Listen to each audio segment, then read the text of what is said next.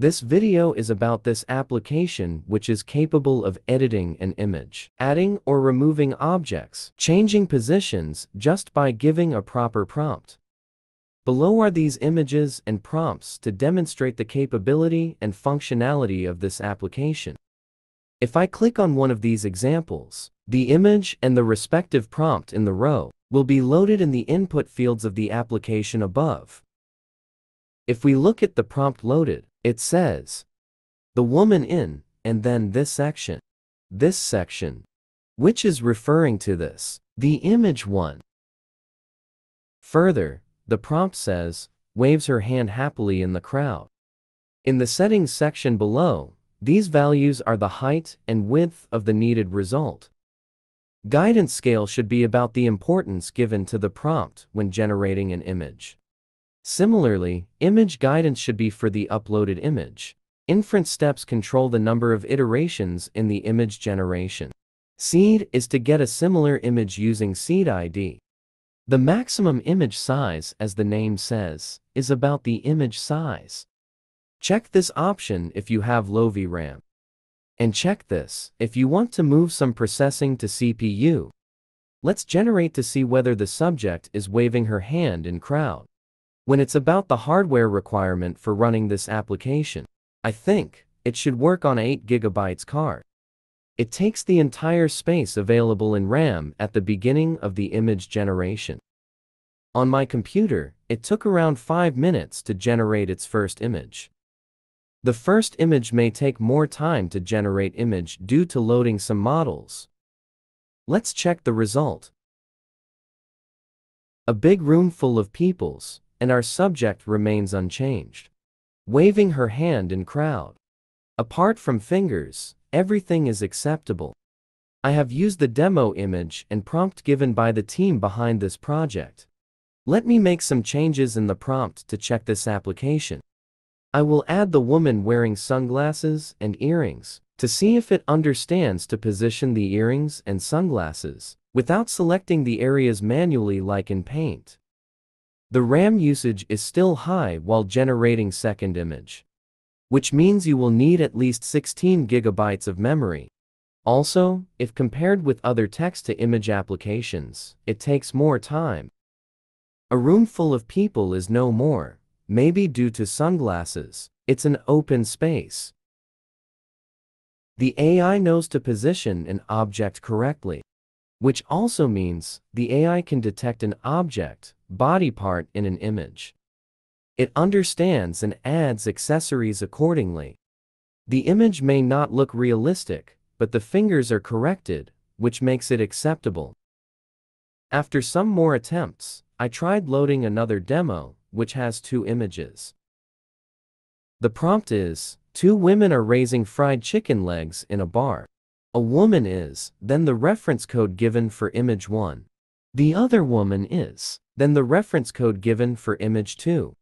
Let's generate to see how it does. I got an error, but my RAM and video RAM were not utilized completely. Still, for some reason it said out of memory.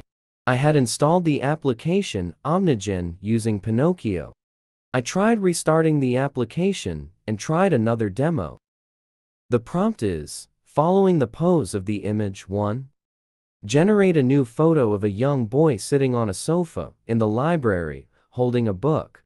Further, it describes the character and the surrounding.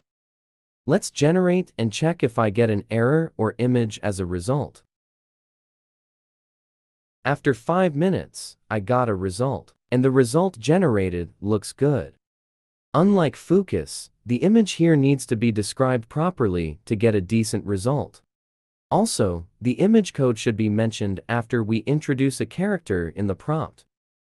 This was the demo from the application. Let's try different images on these prompts.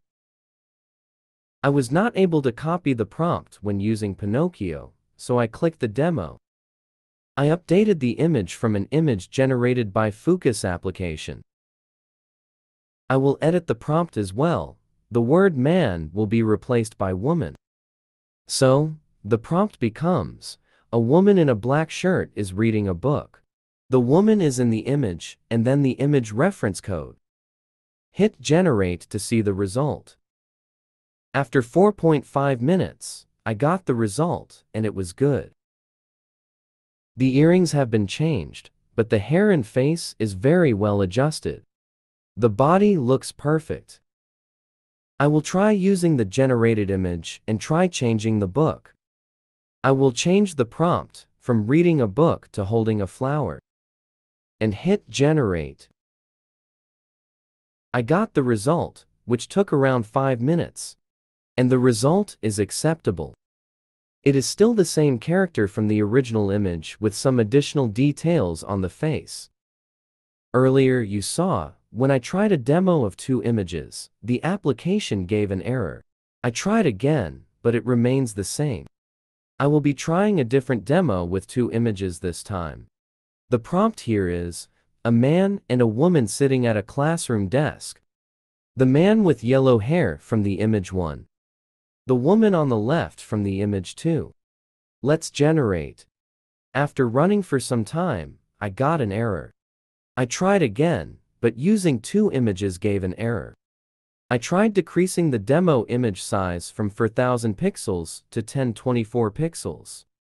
Still, I had the error when using 2 images. After spending lots of time trying different ideas, nothing worked. Then I installed the project without Pinokio and tried generating the image. It took me around 10 minutes to generate the first image. The generated image is good. Both the subjects are the exact character from the original image. Now that the demo worked with 2 images, let's try images generated from Focus using SDXL. I will update the prompt. My prompt will be, 2 women sitting in a bar, having drink. The first woman is in image 1. The second woman is in image 2. Let's generate. I don't know why, but this image took more than 30 minutes to generate. However, the result was good, and it was above my expectation. The application works great, but it needs improvement on the memory consumption. I assume there are multiple models working behind the scenes. I tried a few more images. It took around 6 minutes. The application may generate bad results. Take reference from the demo prompts for good results. Or else fix the image using in Paint.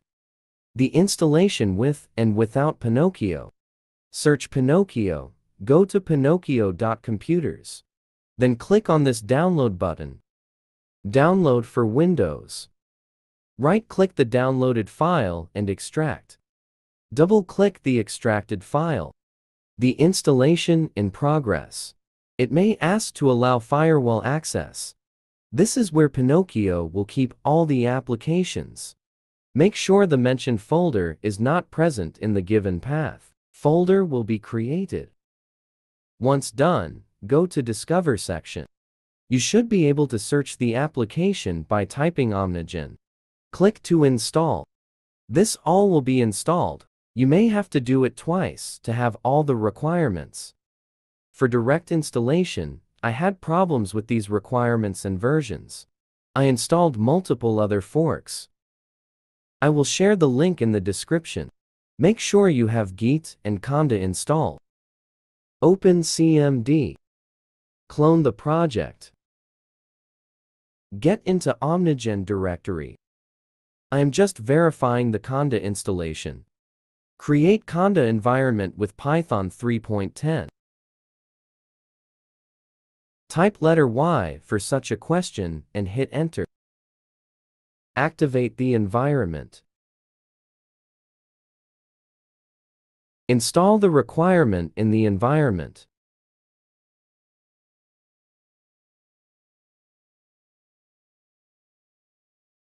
I do not have the space in my computer, so I canceled the installation.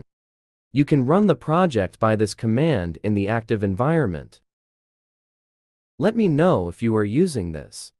How is this application? Share your thoughts in the comments.